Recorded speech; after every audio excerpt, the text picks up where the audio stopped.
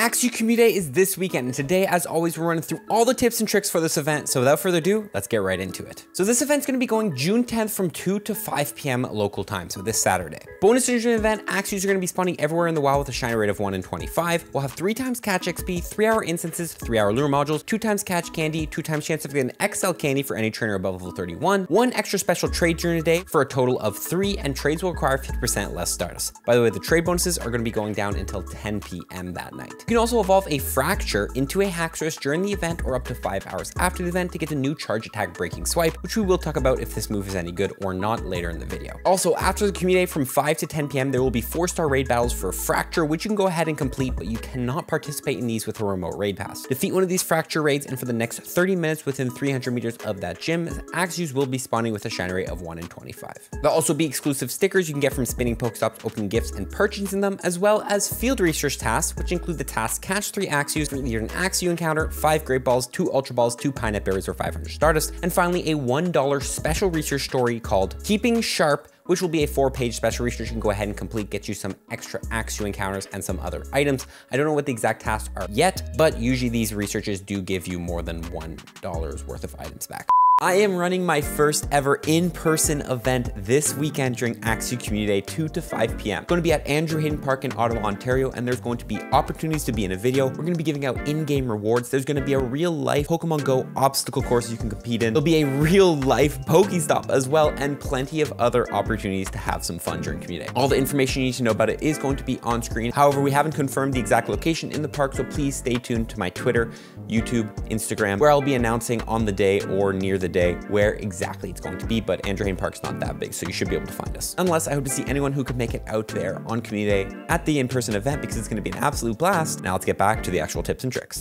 With the event details out of the way, let's get right into the tips, starting with the 100% IVs for Axew. On screen is Axew's perfect IV chart, showing you the 100% IV CP for Axew from level 1 to level 50, but there's only a couple ones we want to look at here. If Axew is gotten from field research task or any sort of research task, it's going to be caught at level 15, which means a 586 with the perfect IV for Axew from field research. If you're looking for Axews in weather boosted weather, which Axew gets boosted in windy weather being a dragon type, level 35 will be the highest level Axew you can find in the wild, and that's going to be a 1271 as 100% IV, so that's the highest potential CP you could find in those conditions. If it is any weather other than windy weather, level 30 is going to be the highest. 1173 will be the 100% IV for Axew in non-windy conditions. Other than that, there's like 32 other 100% IVs you could find for Axew in the wild. But remember, just because you find, a 508, that doesn't guarantee it's a level 13 100% IV. It could be a higher level Axew with worse IVs, which bring down that CP. But those are the ones you can look out for. We also need to talk about PvP IVs. If you don't own Pokemon Go, you want low attack, high defense, high stamina on your Pokemon for PvP. Let's quickly run through what the best IV sets for Haxorus are going to be in Pokemon Go PvP if you want one. Starting with Haxorus in the Great League, we're going to be looking at a 0, 14, 13 as the rank 1 best possible IV set. But again, anything low attack, high defense, high stamina does work well.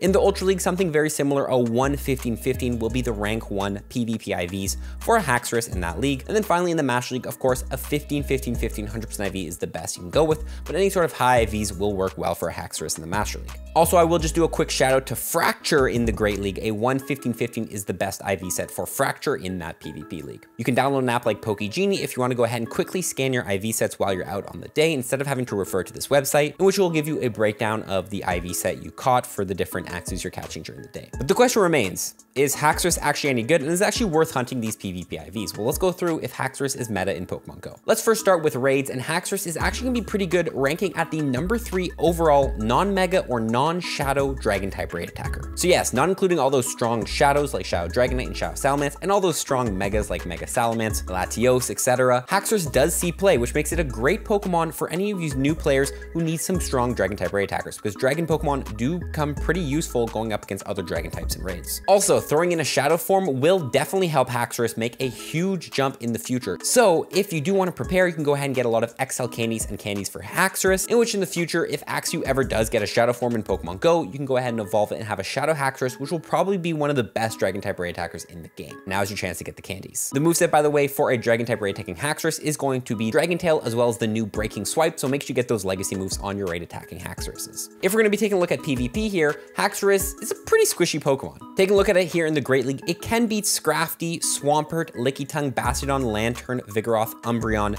Mandibuzz, and Walrein, which are some pretty strong Pokemon in the meta, but unfortunately it won't be that strong in the Great League because of its high stats. It just doesn't perform as well in the lower CP leagues at a lower level. In the Ultra League, we're seeing a similar thing here, able to beat things like Registeel, Cobalion, Swampert, Double, Galarian Stunfisk, and Golisopod. This Pokemon will be able to counter a bit of the meta, but it also has a couple decent losses like Cresselia, Aurorus, Walrein, all those ice types. It's not going to do well against. However, where I'm most excited for it is going to be in the Master League. Having an amazing moveset of Counter, Night Slash, and Breaking Swipe, you'll see it beat Pokemon like Groudon, Yveltal, Giratina Origin Form, Melmetal, Mamoswine, Ho-Oh, Zarude, Kyogre, Ursaluna, and all those Pokemon. I think it will still struggle against, of course, Zacian, the Fairy type Pokemon. Also, any sort of Dragon type that does very high fast move Dragon damage, like Dialga with Dragon Breath, Palkia with Dragon Tail, Gyarados with Dragon Breath, Zekrom with Dragon Breath, and any Pokemon that has Dragon Breath, because Haxorus is not the tankiest Pokemon. So although it can output a lot of damage and do decent damage to Dialga because it does have counter, I still think it is going to struggle in those mirror matches and overall might struggle a bit. But this is still an amazing Pokemon to grab. You can even run it in the Master Premier Cup, which is not going to include any legendaries, where I think it will do even better. So definitely get yourself one, honestly, for all 3 leagues, because this Pokemon is not bad in all 3 leagues. Now, to run one in all 3 leagues, you're going to need candy. So let's go through my best candy tips on how to grind candy in Pokemon Go during this community day. Number 1, use Pineapple Berries. Regular Pineapple Berries multiply your catch candy by 2 and Silvers by 2.34. So make sure you use those Pineapple Berries during the community day on every Axew you catch if you want candies. Also, you can go ahead and Mega Evolve a Pokemon. If you don't know when you Mega Evolve a Pokemon in Pokemon Go, you will get extra candies, extra XL candies, and extra XP for catching Pokemon that share a type with that Mega. Axew being a Dragon type, we're going to make sure we Mega Evolve a Dragon type Pokemon during this event, and that's going to include Mega Charizard X, Mega Ampharos, Mega Sceptile, Mega Altaria, Mega Salamence, Mega Latios, and Mega Latias. Mega Evolve any one of those Pokemon during the community day before you start catching to make sure you're taking full advantage of all those candies and extra XL candies you can get. This also makes it great for grinding XP, which is a tip we'll get into in a bit. You can also trade though. It is the season of hidden gems now, which is amazing, which means now every time you trade away a Pokemon, a guaranteed an XL candy, as well as you can get 1 extra regular candy for trading those Pokemon away,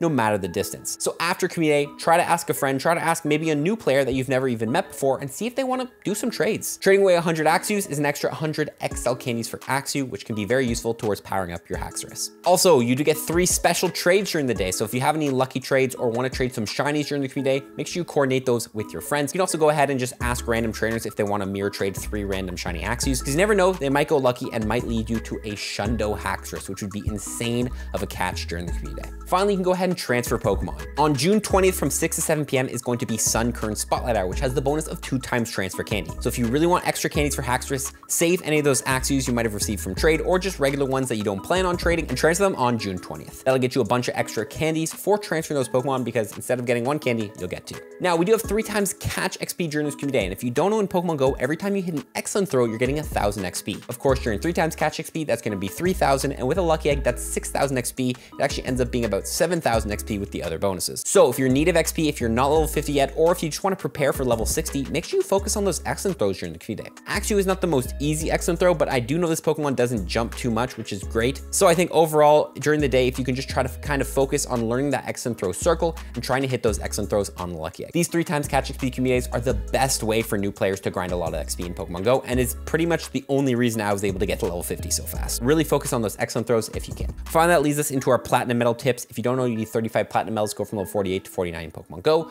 Which ones should you work on during this event? We'll start off with, of course, the Dragon Tier medal, catch 2,500 Dragon types. This is one of the hardest platinum type medals to complete, and Axew community is the #1 time to do it because Axews are going to be everywhere and they're Dragon types. So catch as many Pokemon as you can during the community using the quick catch technique and the AR catch technique to work on this medal. We'll also have 3-hour lure modules. So the Picnicker medal, use a lure module to help any trainer catch 2,500 Pokemon, is a great medal to work on. Go to a busy area. Everyone's probably going to be out during the community because this is like one of the best communities of the year, and drop those lures, magnetics, regular lures, rainies, whatever lure you might have in those busy areas, and trainers will catch Pokemon off those lures to help you work on this medal. We also have the Pokemon Ranger medal, complete 2,500 field research tasks. Community field research tasks are some of the easiest in Pokemon Go. It literally requires you to catch 3 of the community Pokemon, which is everywhere. So this is a great event to work on a lot of field research tasks to try to finish this medal. We do, of course, get 5 free snapshots in the community as well. So the Cameraman medal have 400 encounters in Go Snapshot. Make sure you get those 5 Axew snapshots during the day. Don't forget them to work on this medal. And then finally, the Tiny Pokemon Collector and the Jumbo Pokemon Collector. Now, there is not a higher chance of finding extra small or extra large Pokemon,